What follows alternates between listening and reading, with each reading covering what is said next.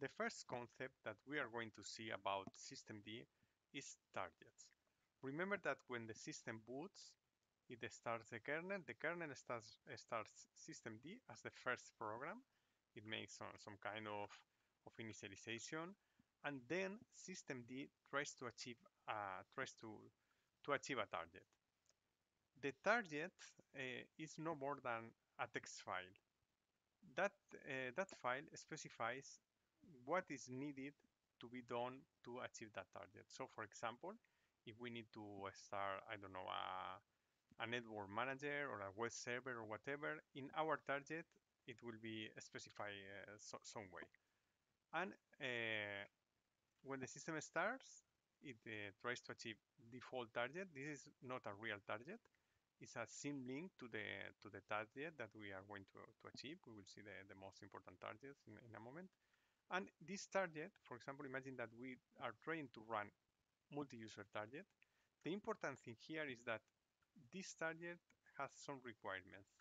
And those requirements are the things that needs to be done for achieving that target. So for example, you can have some units. We will talk about unit. A unit can be, for example, a service. So imagine that we need to run a network manager here or a web server or whatever. That will be a unit. And another important thing here is that services can have another targets and as dependencies. So for example, for achieving multi-user target, we will need to run basic target. And for running basic target, we will need to launch CCNIT target. And we have like a tree. So for example, this is the desired target. This desired target can have some units. Those units can have another units and dependencies, another targets and dependencies. So the systemd tries to launch all these in parallel as parallelizing the execution of all these when possible to achieve this target. So this is more or less the concept of a target in systemd. So there are we usually have a fixed amount of target in a system. So for example, here those are the most important targets. There are other targets. We'll see this in a moment. But the graphical target launches all the things needed to start a graphical interface. Okay, so if we start with our default target is graphical target, we will start with our graphical interface. It will be used, for example, for a workstation. If we start multi-user target, we won't have a graphical interface. It will be a text-based only interface. It won't need to launch some services that are required in a graphic system. And usually, graphical target requires multi-user target because we need all these plus the things needed for the graphical interface. We also have a rescue target.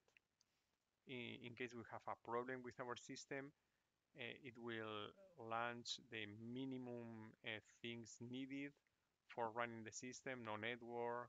I don't know, it's a very, very basic system. And we have also an emergency target that is less services. If we can't launch a rescue target, maybe we can launch an emergency target. But those are used by system administrators. We won't be using this.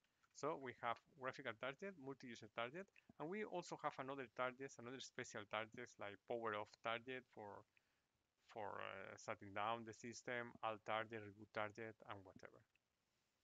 So to see the targets in the system, we can use this command. For example, we can start using systemctl. We can have list unit files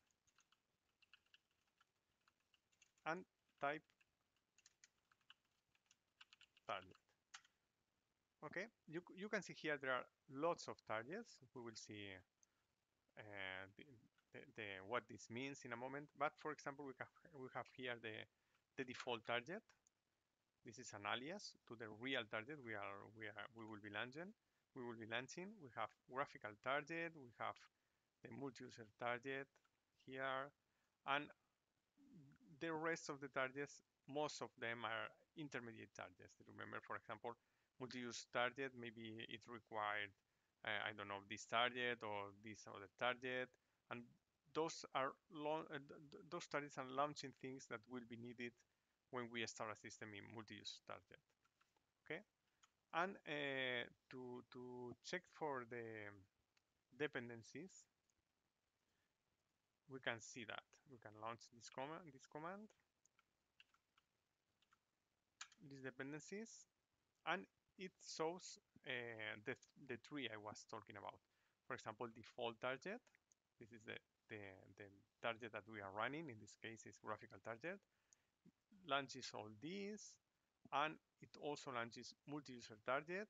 Multi-user target launches all these, and it forms a tree. We have a lot of things that are needed here. The basic target, path target, slice target, those are the intermediate targets.